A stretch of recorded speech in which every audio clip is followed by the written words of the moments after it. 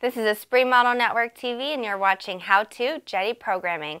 Today I'm joined by James, who's going to help us explain your Jeti 2.4 duplex transmitter.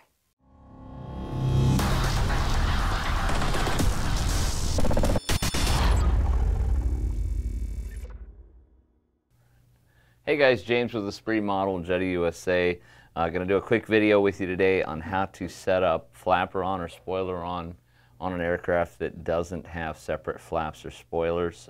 So this would be your small pylon racer, your two-surface EDF, something like your Habu 32X that guys are really building out there right now. What we're going to do is we're going to set up a model. We're going to walk you all the way through the easiest way to set up flaperon. It does do a little bit of mixing. First thing you want to do is set up the model. I'm going to create a special model for this. This is going to, we'll just knock in a couple of letters here so we know we can get back to it. We're going to build an airplane. And then the wing type is where it's critical. We're going to go ahead and choose a 2-aileron single flap wing. What this will allow you to do is mix flaps into the ailerons. Tail, that's going to be up to whatever you're building. Go ahead and leave the controls as they are, and we'll move all the way through the setup. Once we've created the model, it gets easier from here.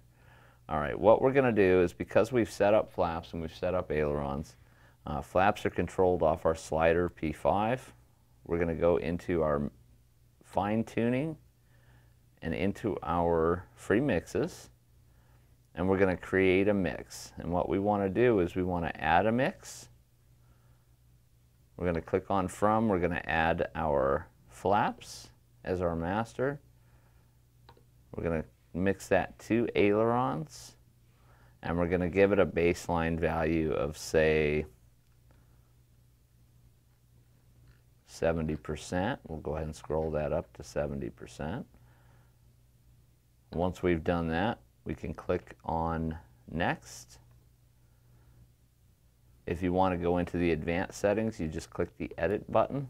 That'll take you into the advanced settings, and you can change the curve. Changing the curve is where you're going to kind of control the direction of the flaps. Keep in mind when you're setting that master mix, let me back out to that, that value for positive and negative is going to change. If you're trying to set flaperon where the ailerons go down on the flap switch, you may have to change that to a positive or negative value to get the movement that you want to. So that's something you're going to have to do on your own. You're also going to have to play with that value to come up with the right number in the flaps or the mix, so that as you move the flap slider, the ailerons move in conjunction. So we're going to go ahead, jump back into the main menu, so we'll exit back. Go to the monitor, and we're going to move the flap switch. Let's go ahead and check where our ailerons are. You see them on 2 and 4. Now if you move the flap switch, you can see that our ailerons are moving. So we have added flaperon or spoileron depending on a positive or negative value to the master mix. That's it. If you have any questions on that, like always, you can reach out to us at Esprit Model or Jeti USA.